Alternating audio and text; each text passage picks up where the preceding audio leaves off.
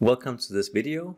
I will try and show how you can manage people inside Microsoft Teams using the add-in called Team Planner. So to get started, right now I am inside a team called the Mark 8 project team. For each of these teams, I would like to request resources to do the work for me by sending a request towards the line managers or the resource managers. So on the left side, I have the application called Team Planner. And if I launch this one, it will in full screen open up the application. And right now it opened it up in the project or team called the Boston demo. So let's just try and find that other project or team we just created, which was in this case called the Mark 8 project. So opening up that one will show you that someone already went in and defined a requirement for different roles for that specific team. In this case, these amount of hours over this amount of period for developers, managers, consultants, and other consultants defined by either consultants from Netherlands or Denmark. I can also go in and change the header up here, or I can remove them if they're not needed anymore. And just to show you quickly how that works, because it's really easy, is that you just click on the resource pane here, and it shows me all the available roles that I have or generic resources that I can request for. If there are several in each of these buckets, you will see the number 2 instead of 1. For instance, consultants in Denmark or Netherlands. I can then find someone that I haven't requested yet, which could be in this case the project manager, and just drag in that role right here to the team, and then go back and say I would like to get the project manager for 50 hours, and then 50 hours, and then maybe 60 hours, and then 40 hours, as an example. I could also enter it in FTEs, so 1 or 0.8, but I've decided to work with hours in this case. If you're really into the details, you could also change the time view up here by selecting either weeks or years. Now, let's just keep it with months right now.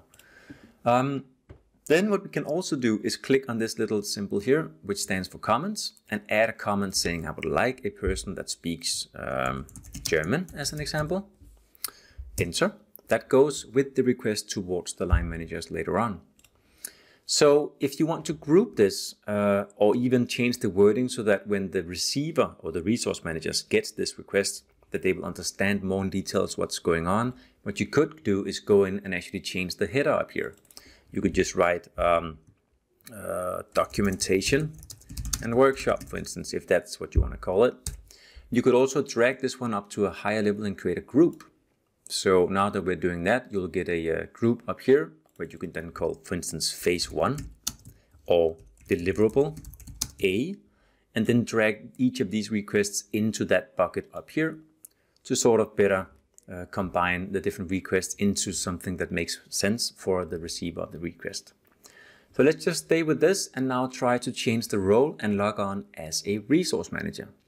And because I'm the super user and admin of this system, I can go up here and simply just change the view. So we have request and allocation view, that's for the resource managers. So clicking here opens up the same project, but what I can see are all the requests and the structure and the comments that are impacting my business unit, business line, or team. So what I can do on the right side is again open up the resource view, but under each of these, in this case I have 3 consultants, you will find the real people that I'm in charge of leading or planning or managing. I can also hover over this bar and see that we are 20% allocated when it comes to Christian. So he's 20% allocated in this period of time up here. It's not the same as saying that he's available every day 80%, because he's probably not. But at least we get the first warning if he's completely sold out.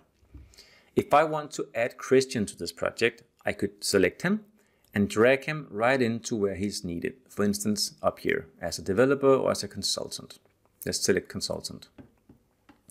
Then he's added to the team, and you can see that he's 57.5 hours available, so free capacity in that specific month. Which means that if I go ahead and allocate him 80 hours, he will be in a deficit of 22.5 hours. Now that might be fine, we'll get back to that. But if it's not fine, we have to balance his workload as a team lead. So let's go ahead and just ignore that he's completely booked like this. And as you can see, every time I meet the request, you'll get this roll up all the way through to here.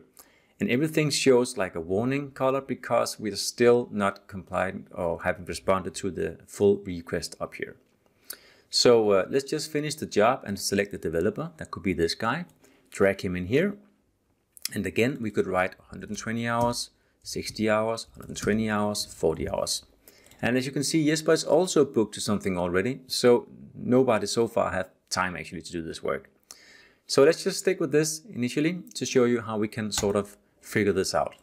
So let's go back to Christian down here. If we click on Christian's name, it opens up Christian as a person and everything that he's booked to. This is not only a matter of, you could say, projects or customer teams or external teams. It's also the internal work he's assigned to. So it could be, for instance, vacation, training, or whatever you can plan, paternity leave, maternity leave, and so forth. So all of this combined equals his free capacity up here, not just the projects. So if we were to sort of balance his workload, right here we can see that we have to find 22.5 hours. And to do that, we can either go into, for instance, the digital customer portal and decrease his assignments to perhaps 30 hours. And therefore, he's now in a plus of 7.5 hours. We could also go in perhaps and split it up. So we say 30 hours here, but then we still have 7.5 hours left. Let's put that to that one. Same thing we can do here. Right now, he's again booked to this project, Boston demo plus admin work. So let's remove the admin work at least. Et voila, he's now 25 hours in free capacity. So of course, we're right now playing with other people's requests or allocations, but at least we can do it from one centralized view in real time with no save, no publish, just real time happening. So when I go back to the project, that rebalancing has already happened. So therefore we see that he has been assigned to this team or this project and he still has free capacity. Same thing could be done for Jesper up here. We click on him, we see what he's working on, and we sort of try to squeeze down whatever else he's doing so that we can get him back to normal. Let's try and do that. That's fine. And then we'll just accept the 12 hours in deficit.